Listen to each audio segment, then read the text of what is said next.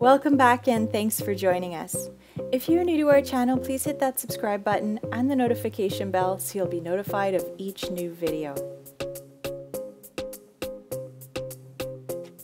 In the last video, we finally got out into nature again after 8 long months.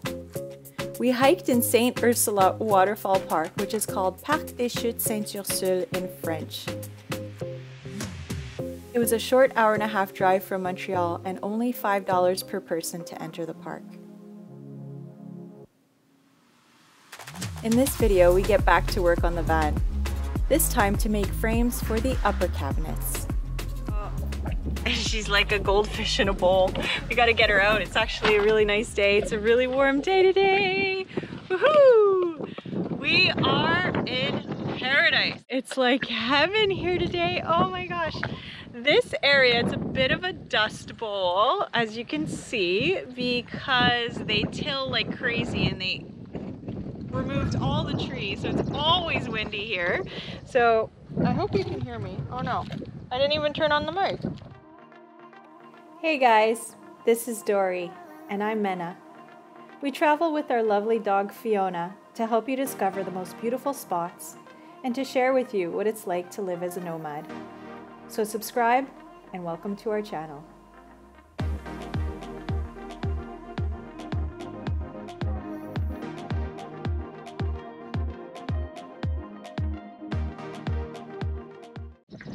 Hello from the workshop. It is a balmy 21 degrees around. So that's about 70 Fahrenheit. And any day where the sun is shining and we get to open that garage door is a great working day. So happy that it's nice and warm today. And we're gonna have a nice bright workshop because the door is open, nice bright and warm. Yeah. And it's pretty chill. Oh wow, it is quite chill in here, holy. So it's 70 degrees outside, but in here it is 60. So having this big door open really helps because it warms up the shop. We don't have to rely on the propane, which costs us less anyway. We have about 3 weeks left with this workshop. Today we're working on upper cabinets. So yeah, we're familiar with doing the frames now that we've done the roof rack and the benches. Hi, beauty. Hi, Destiny. Oh, wow. Oh, that ceiling looks great. You know, we haven't been here in a while. It's been a week. But it's nice to see her coming together so well. All right, well, we're gonna set up shop here, get some music going. So this, I wanna show you guys, this is our motivation station. So right here, we have the battery and we have the music going over here and we have the food here. So if we've planned ahead, we have some nice meals and snacks over here. And of course, we always have the tunes pumping because that keeps our motivation high. So this is the motivation station, and I think that's essential for any van build. All right, let's start setting up. Fee, come. My good girl. She had her lunch, huh? Yeah, so I think we're gonna set her up outside because she likes to sunbathe.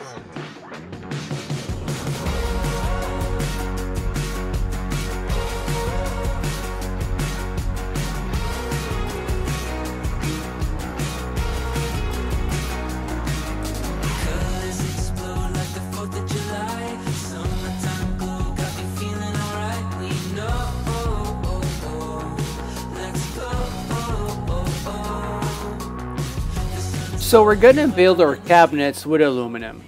We previously built the beds and the solar rack with aluminum. If you haven't watched those videos, we'll link them down below. Great information in there.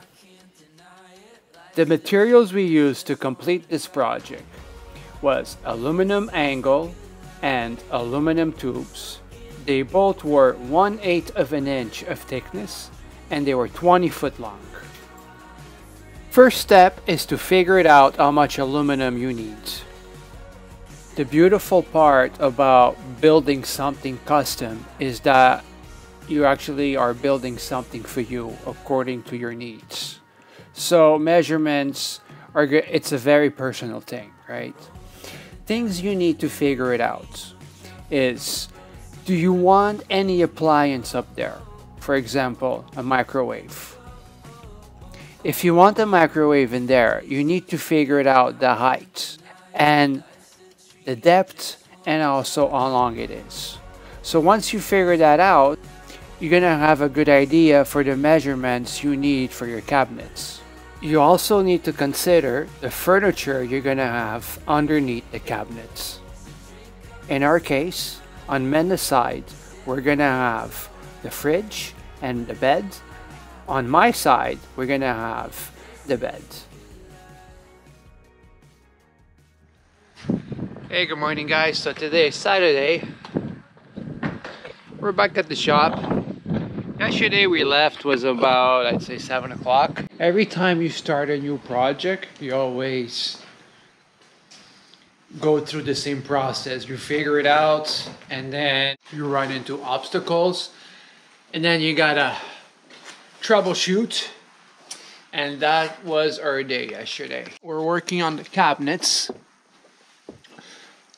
We're gonna have an L bar here, we're gonna have an L bar here.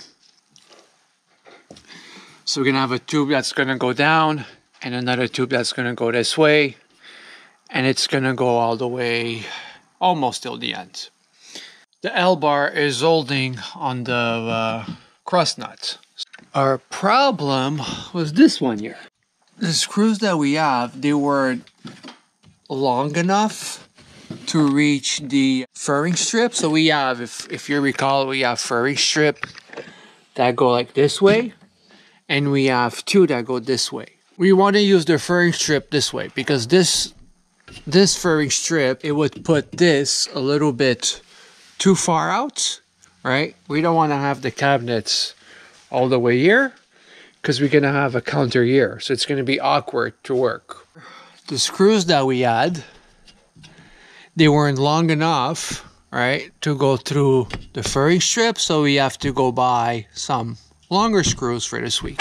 Also, we ran out of L bars.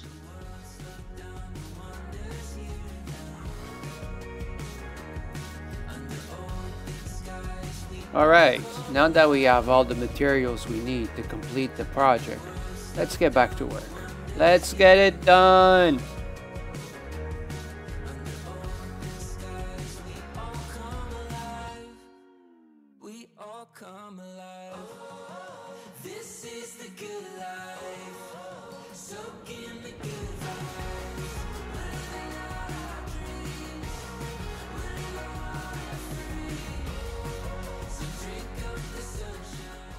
Yeah, cabinets are looking good. So this is our setup. L bar, tube, and tube. All right. On top we have the L bars as well. Before we drill anything or put the rivets, we're measuring everything inside the van, right? And we're going step by step. Even if it sounds repetitive, I think we've done close to 6,000 steps today, honestly, going in and out. So you guys see, we've just finished measuring everything, right? I'm holding, Mena is here making the dots and putting the levels, right? Just to make sure everything fits properly. And yeah, when everything is leveled out, we trace it, we drill outside, and once we're done with all the drilling and everything, for the final parts, right now everything is going to be rivet inside the van. But anyway, just wanted to do a sort of towards the end video. We've been having it on time lapse the entire time. So I just wanted to catch up so you guys have a little bit of idea what's going on, and now we're going to finish the rest, drill and rivet inside. So the bones are done. Yeah, of course we're going to reinforce it, but honestly it's solid. Yeah, even with the few screws that we put, It's solid. I'm not worried about the microwave anymore, and I was before we got the right screws for the ceiling. So yeah, we're gonna reinforce it more. We're gonna have to take it down again for two things. We're gonna put the carpet, the 4-way stretch liner, and we just figured out that we want to put it underneath the cabinet so it goes down. Right, so there's a nice finish, and not finish, but at least you don't see where it starts. And since we're gonna take it down, we wanna cut this. We should have cut it before We forgot. riveting everything, but we totally forgot. But it's okay, because we have the miter saw, and I think that's gonna be my best bet. And then, like I said, we're gonna put a nice little border on, at the bottom. On top, we're gonna figure it out something for the sides. Close the bottom, and we're gonna leave it open. We're just gonna put nice bungee cords, or I don't know, something nice. And it's just gonna make things even lighter. More money for fuel. So now we're working on the second one. My side, so it should be a little bit faster because it's going to be shorter, and yeah, there's less cuts. So yeah, let's get to work. Oh yeah, and we pretty much finished all the rivets. I think we have like 5 or 6 left, right? Yeah, so we have to go get more. So tomorrow, another stop. Hey, good morning guys. So Sunday, it's about 9 o'clock in the morning today. Honestly, yesterday doing the rivets was hard work. Shoulders, back, arms, everything is hurting. But we gotta push through, right? We gotta push through, especially when things are going good. Momentum is the key. So yeah, waiting for a minute to get back. Then we're gonna go directly to the shop, and let's see where the day ends today. So I see you at the shop. I need a coffee badly.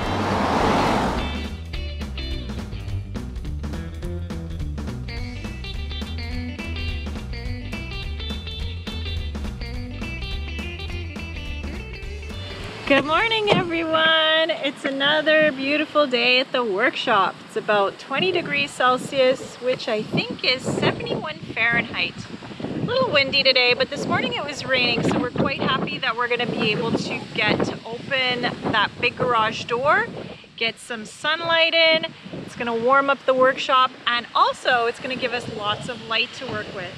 So we're only here for a few more weeks. This is quite an expensive workshop, although it was the cheapest that we could find in the area, and it served the purpose for the wintertime. But we want to get back to building from the in-laws, or from my in-laws, which is going to be outside of their house, since we're allowed to visit outside with our family now, starting in a few weeks. And our lease here ends on June 6th, which is just a few weeks away. So let's get started, open up that big door, and let the sunlight in.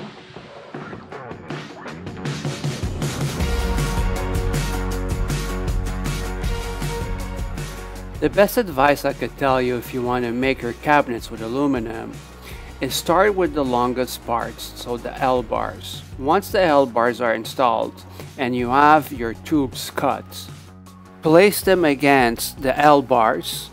Use a level so you could get straight measurements.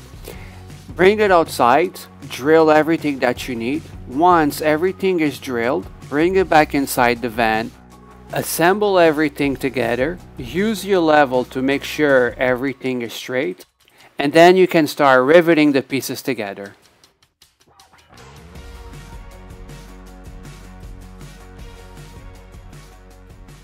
My side was a little bit easier.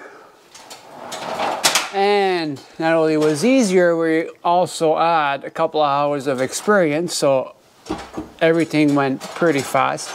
Still very strong. We're still going to be screwing things down a little bit more. Right now it's just holding on the cross nuts. All right, so it's holding 1, 2, and 3 cross nuts. And then again, I'm gonna put extra screws everywhere we can, just to make it a little bit, you know, sturdier. Same thing on my L bar on the ceiling. We're gonna have 2 in this furring strip, 3 in this furring strip, 3 in this furring strip, and 2 in that furring strip. It took us about 15 hours. That's what I'm averaging. I can't really recall the cost. We went to ICPCAR a couple of times and we purchased quite a bit. And the other thing is the price of materials just keep going up and up and up. We went there 3 times and at least 2 times it was different prices, right? For the same materials. So even if we would tell you the exact price, when you go purchase, it might be different, which it probably will. But besides that, we're super happy. It was easy to work with. My best advice when you're doing this is take your time, measure, and use a level. Even the rivets, right? We did everything inside the van. The drilling, we did it outside. A few exceptions. Sometimes you do the hole for your rivet and the second one is not matching, so it's a little bit off. So sometimes you have to pass your drill just to clean it up. So that's going to be part 1 of our cabinets. Don't forget to watch our aluminum beds. We also did that. If you guys have any advice, recommendations, please leave them in the comments. We gladly appreciate. We're newbies at this. We're just showing you guys our job, our mistakes, what it looks like, our tips.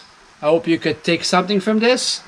And don't forget to like, subscribe, and I'll see you on the next one.